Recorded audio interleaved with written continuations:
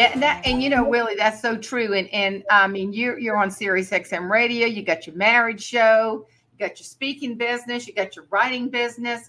I've seen you just blossom, but through it all, I have seen you maintain an amazing sense of humor.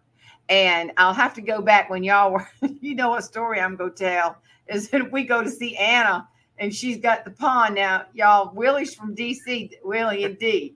And Thomas, Thomas, he's a sophisticated country boy. He's a country boy.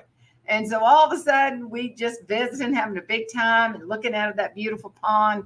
And all of a sudden the turtles start popping up just one by one. And Anna says, I can't stand those turtles. I think they were eating her fish or something because she liked the fish out there.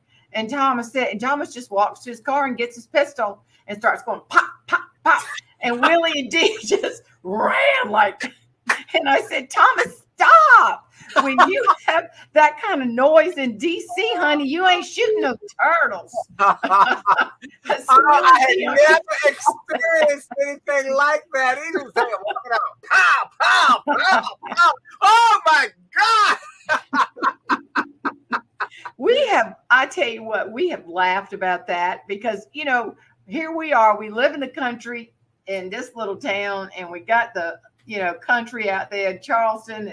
It was just the funniest thing. And I think that's just one of the best memories. We laughed so hard. But, recently I heard you at our chapter meeting. I've never seen anybody. I'll call Willie and say, where are you? And he'll say, I'm in Barbados or wherever you were recently, Jamaica. Yeah. Because I'm in Jamaica. Where are you today? You should say, where in the world is Willie Jolley? Because you are, and you stay physically fit too. I mean, I see you working out and I'll call you in the mornings and you always are accessible and such a sweet friend. But I had no idea how funny you were, but I knew you were funny.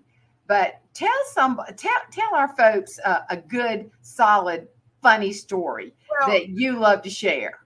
There's so many, but the one that I think many people seem to like is when they hear my life story and how I started as a nightclub singer, singing in dark, dank, smoke-filled nightclubs, singing songs I hated, but I kept on singing them because they kept on paying me. One song I really hated. I hated it. Feelings. I hate that song. But every night the corner would say, sing Feelings, sing Feelings. I'd sing it loud and strong because I was trying to get discovered, not knowing most of the people too drunk to discover their way out the front door. Well, things were going great. And one night I came in a nightclub. The club owner said, I want to talk to you after the night show. And I told the guys in the band they want to talk. We've been selling out for 6 months. We got standing room only audiences. We won the award, best jazz singer, best entertainer, best performer, best nightclub act. And so we're gonna get a raise. We walked in his office that night. He said, you were great. The people love you.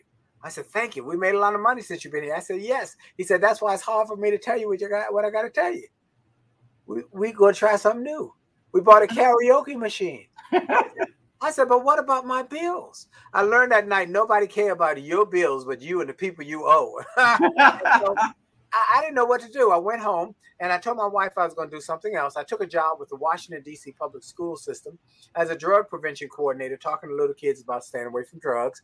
Some of the little kids, the teachers would say, come to my teachers group. Someone they would say, can you come to my church? Someone would say, well, can you come to my company? And it continued to grow. And I went on to start speaking. And then Les Brown heard about me and invited me to be on tour with him and Gladys Knight with the Music and Motivation Dream Team Tour. And they helped me to get on radio. And I got a radio show and it got syndicated.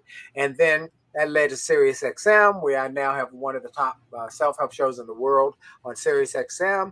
And then that led to daily radio on the Praise Network, on Get Up Mornings with Erica Campbell on Praise and Rejoice Network. And that led to a book publisher hearing me on the radio, calling me one day and said, have you ever thought about writing a book? I said, no, I never thought about it. He said, let me make you an offer.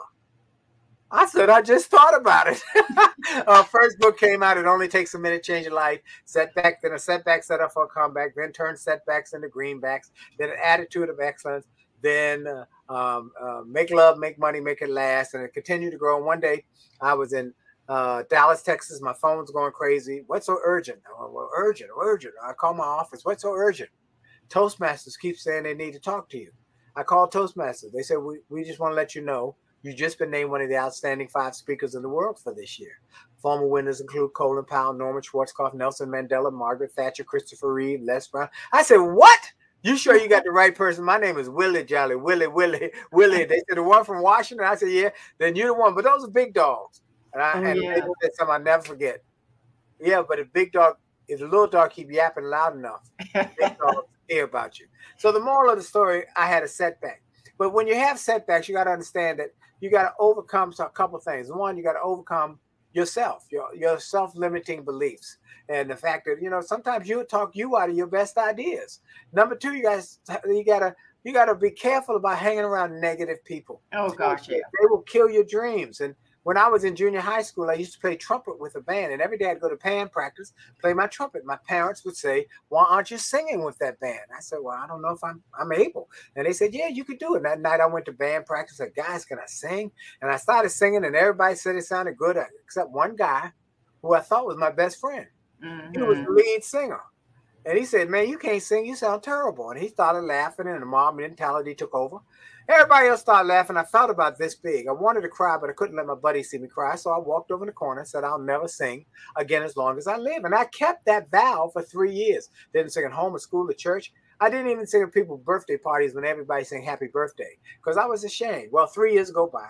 One night I'm playing my trumpet in a nightclub. Band leader gets a note, looks around and said, "Oh my goodness, singer sick, can't come." He said, "Somebody got to sing. Willie, come over and sing for me." I said, "No, I can't sing." He said, "No, I want you to sing." I said, "No, I can't sing." He said, "You either sing or you're fired." Feelings. At that point, it became an easy choice. Well, I sang, and that night, people said, "Can you sing at my wedding and graduation?" And it's gone on. I've sung in the Kennedy Center, Lincoln Center, Constitution Hall, radio, television. I've done records. I've been around the world singing and speaking. And as Jane said, we opened a national convention of the National Speakers Association with a rousing rendition of the national anthem because I stopped listening to negative people. So yeah, absolutely. Negative people and then your negative beliefs.